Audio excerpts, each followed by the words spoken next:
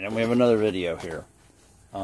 We are, as anybody that's watched many of my videos know, rabbits one of our major feed sources for rabbits is kudzu. And since I've been driving a truck for the last several years, it's been hard to really do much with it. But now that I'm retired, or semi-retired, we've set up again a pile of kudzu for feeding our rabbits until the wheat comes in, and with any luck there'll be some crossover where we're starting to feed some wheat, and the kudzu's still doing. The rabbits are doing very nicely on the kudzu still.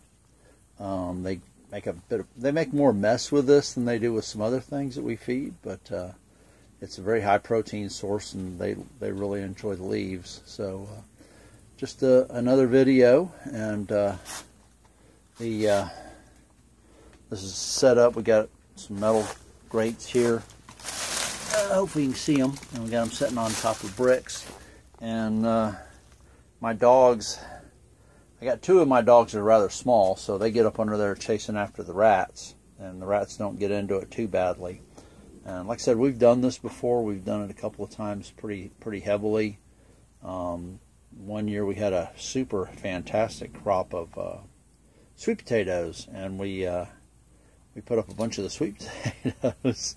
We originally started just dumping them in the compost, and then when they didn't wilt down that fast, we started feeding them the rabbits, and the rabbits were like, "Yeah, this is good." They actually preferred the sweet potatoes to my wife drew some artichokes, which they like a lot as well.